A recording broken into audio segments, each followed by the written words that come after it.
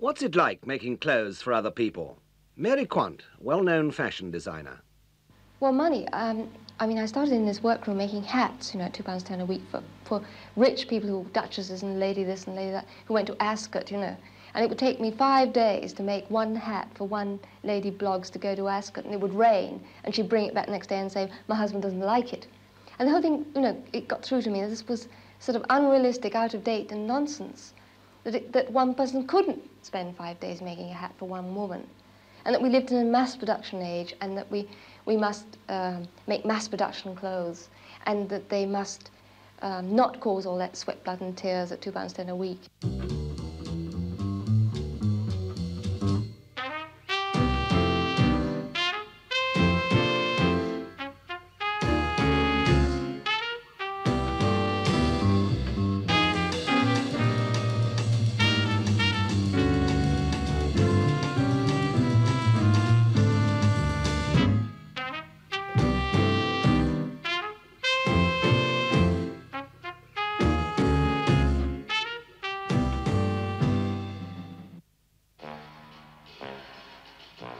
First, a casual coat by Bellstar, lined with Bordeaux.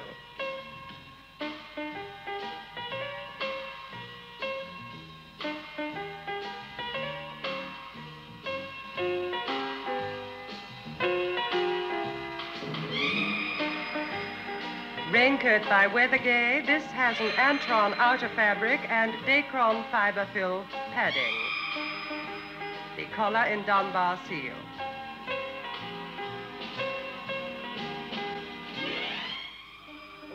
If there's one thing we all do, it's to wear clothes. Some of us make more fuss about it than others. Some prefer satins and silks, others denim. But whatever our taste, we all spend time and effort and money choosing clothes in which we feel comfortable and in which we hope we look attractive to other people. But who decides what we're going to wear?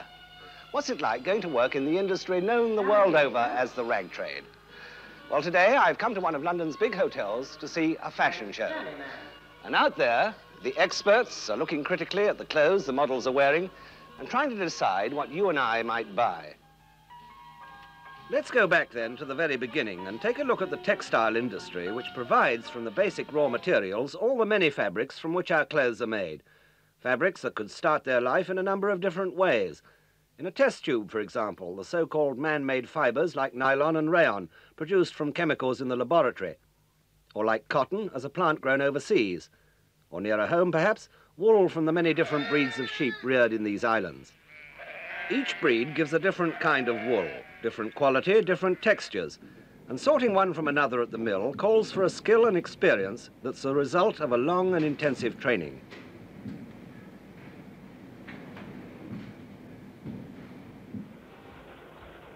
We're going to take a look at wool being put through all the processes that go to make up the finished cloth. Washing, combing, twisting, spinning and weaving.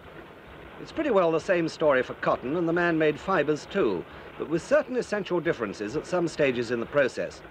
But whatever fiber is used and whatever finish is required, the basic traditional crafts of spinning and weaving go into the making of every piece of cloth. Crafts that haven't basically changed in over 2,000 years, except that, as in every other industry, machines are now doing the work of hundreds of people.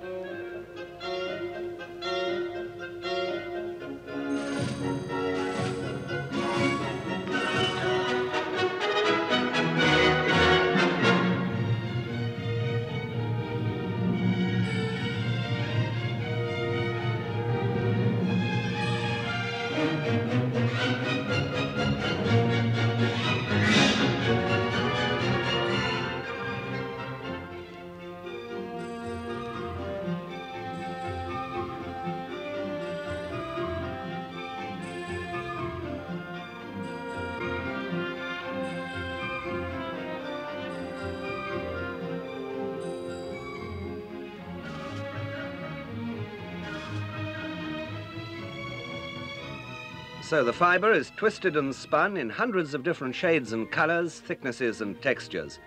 Reel upon reel of yarn that will be blended and woven into cloth for coats and suits and dresses. Now, although machines are used to produce the vast amounts of cloth needed each year by the garment industries, it's the people who set the machines who are really important. There are a wide range of skills employed in all parts of the textile industry, and training is a question of passing on traditional skills from one generation to the next. The textile world used to be limited, of course, to certain parts of the country, like Lancashire and the West Riding of Yorkshire. But modern developments, especially the rapid expansion in the field of man-made fibres, has led now to an industry that's almost nationwide.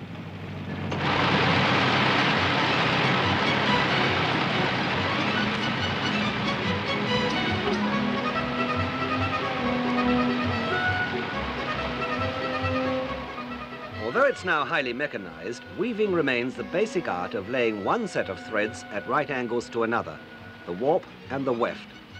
The resulting weave can be plain or patterned.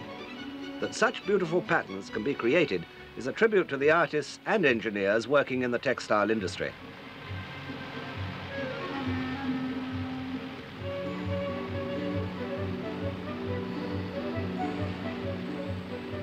And so the cloth takes shape.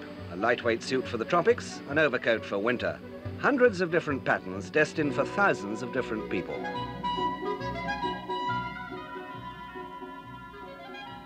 But this is only the beginning. At this stage, the cloth can be made into anything.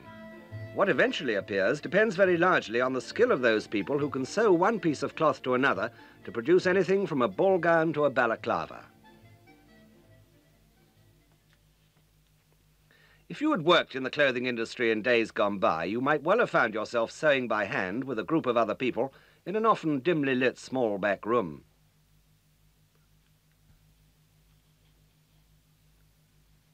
In some ways, things haven't changed very much.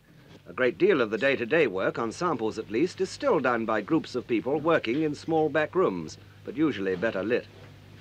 Like everyone else, though, the clothing industry has been forced into mass production, perhaps not necessarily for the best, but with millions of garments to make each year and styles that continually vary, the majority of the large manufacturers tend to run their clothing factories like any other factory, on a production line basis. Cloth in one end, patterns cut, machined, sewed, pressed, packed, and out at the other.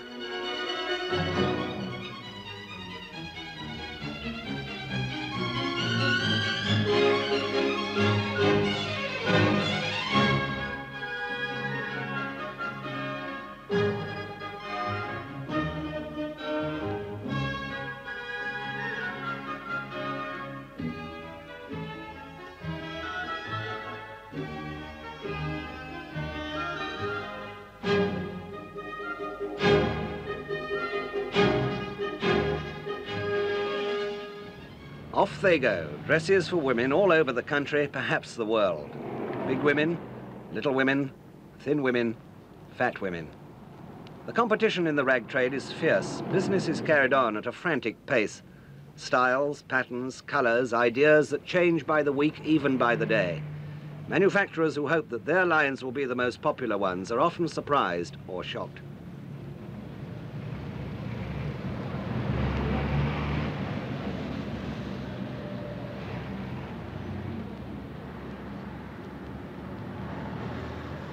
There's no accounting for public taste, but in this one area of London alone, perhaps 1,000 organisations try to persuade the public, you and me, to buy a better, gayer, lovelier life.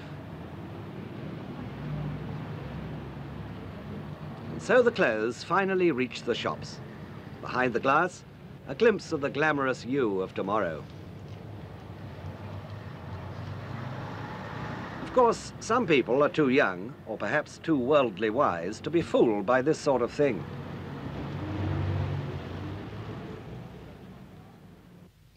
When it comes to buying clothes, there are those who don't have to worry how much money they spend.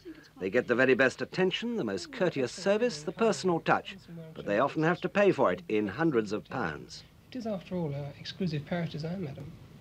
I know one does like to be noticed, but I'm always afraid of being a little too daring. These ladies usually have very generous husbands, and with dresses at that price, they need them. Of course, you don't have to be rich to spend a lot of money on clothes, but it does help. That looks nice, over a pink one. Did you try them on? Yes, they look super. Long sleeve mauve vest. We haven't got any long sleeve ones at the moment. The trouble is somehow that you can't put a price on fashion. If you're going to be a trendsetter, well, you've got to pay the price, even for the most insignificant piece of clothing. 10, but today I tried some, but 10 is so small. Well, they do vary. When you think that last year as a nation we spent almost £2,000 million on clothes, it makes you wonder if our vanity is worth that much. You want a 12? But you might not only be a customer. You might decide you'd like to work as a sales assistant in a clothes shop.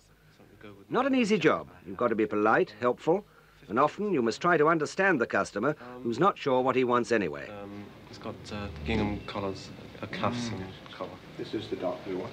I don't think this is necessarily your colour. What colour jacket is it to go with? Sort of white, off-white in linen. Yes, well, I think we've got a large range of shirts here. There's various colours. I think you might like better this sort of thing. The paler blue, I think, might tone in better with your jacket. This has got the stitching that I think you rather like. This double stitching here, fly fronts, double cuff, the well finished. You notice the finish on the cuffs there. You see that? We've also got a bespoke department, shirts to measure. You can make mistakes if you're too keen to help.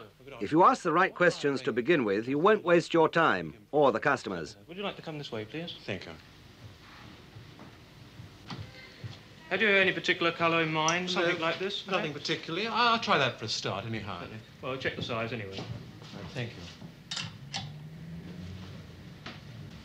Let me take that for you, sir. Oh, thank you very much. Thank you.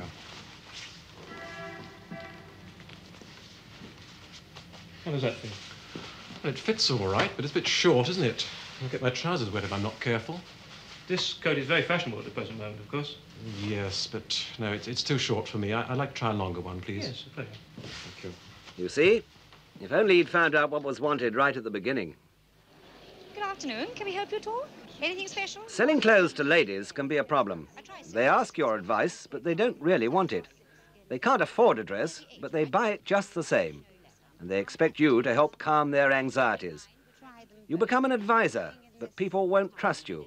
They know, as you do, that it's your business to sell. Isn't that nice? Yes. And belted, so you can either use it without a belt or around the waist or the hips. Also been reduced, madam. This is 4.19 and 11. Reduced. We've had great success with that one this year. It's really worth trying because they're really... The fashion business never stops. Clothes for every occasion, every pocket. A style, a shape, a colour for everyone.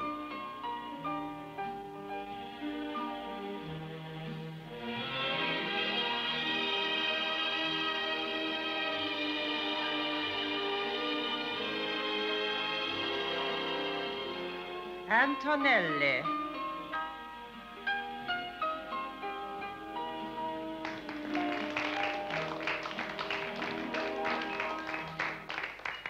Well, that line looks like being very popular. The textile industry provided the cloth, and obviously it's been very well made. But who decided on the cut and shape of the particular garment? That's the job of the designer, a job which calls for a variety of basic skills. And until a few years ago, most of the basic designs, for women's clothes at least, seem to have come from Paris and Rome. But lately, British designers have been more than holding their own, especially in clothes for younger people. And what's more, giving our exports a thoroughly good boost. What's it like being a designer of clothes? What sort of training do you need? Is it as glamorous as it seems? Well, most of the time you're working in a small room with samples of cloth all round you, a dummy, a sketch pad and a pencil. Sometimes you work on your own, sometimes with other people. Slowly you begin to try out ideas that may be next year's fashions, or may not. But make sure that the shoulder strap is the same width as the bodice line here. And the other thing... Pat's experience is typical. 7 years study to become a designer, and at first she saw her ideas rejected or used by somebody else without getting any of the credit. She wants to run her own fashion house. But is it so easy? I spoke to several young designers and asked what had happened to them, what they thought about their work. As soon as I left, I went to evening classes to learn cutting because I knew this is what I wanted to do. And my first job was in a workroom. I knew one just had to learn something about it. And it was £2.10 a week. And that was tough because I had to live on it because my parents kept saying, you know, what do you expect if you will do something as silly as fashion? you must put up with it. Again, quite rightly, you know. Yes, well, I started at Provincial Art School, did a 3-year course there in which I learned sort of cutting and making, sort of all the technical side. And then I went on to the Royal College from there and did an extra 3 years. So in all, I've spent 6 years studying, so it's quite a long study period. Well, my education, I had a secondary modern education after failing the 11 plus. I did a few jobs after that and then went into the National Service in the Navy. After coming out of the National Service, I went to art school, stayed there for 2 years, and then took the entrance to the Royal College of Art, and I stayed there for 1 year, and then left the Royal College. I started in a small bespoke workshop in South London, and I learned sort of cutting and tailoring and all the practical and technical side. And from there, I left. I think I spent about 18 months there. And I left there and I attended Shoreditch Garment College for the clothing industry. Well, I think the first thing you must have is obviously finance. I'd been going for about 3 months, and I realised that you just can't do a thing unless you've got money. Anyone who's going into business must be prepared for this sort of thing that's on you all the time. You can't relax. You can't have holidays very easily like people think you can. You're working all the time. I mean, it's all right doing things, you know, sketches and doing things on paper, but then you've got to sit down and get to your form and get to your line, and this is what you've got to convey to a machinist. And I think clothes are going to be made in a completely new kind of way, and should be indeed. I mean, they should be made like fiberglass motor cars or bottles. They shouldn't be cut and sewn together. We shouldn't have man-made fibers that imitate wool by being turned into a thread and then woven with weft, what do they call it, oyster. You know, you could, in fact, it's absolutely possible really to take the chemicals, to have the formula for the mold, which is like a bottle, and to more or less shake it up and through scientific processes produce the garment, you know, in all the different sizings, without seams. Perfect finish. Well, there we are. A vast industry, a hectic one, and an eye always on the export market. An industry that is often brilliantly inventive and sometimes extremely superficial. And if you think there's a place somewhere along the line for you, you can rest assured that wherever you live, there'll be some branch or other of the rag trade. Pay can vary enormously, but there's nearly always some form of training available, and promotion is there if you've got the enthusiasm and the ability. Now, for those with artistic ability and a sense of colour or line, the world of the designer or buyer could be open to you, but it's a pretty tough road. You need detailed training and a capacity for hard work. So, the next time you buy yourself some more clothes, just give a thought to all the people and to all the techniques directly or indirectly concerned with the end product. Would one of these jobs be right for you? As always, it's your decision.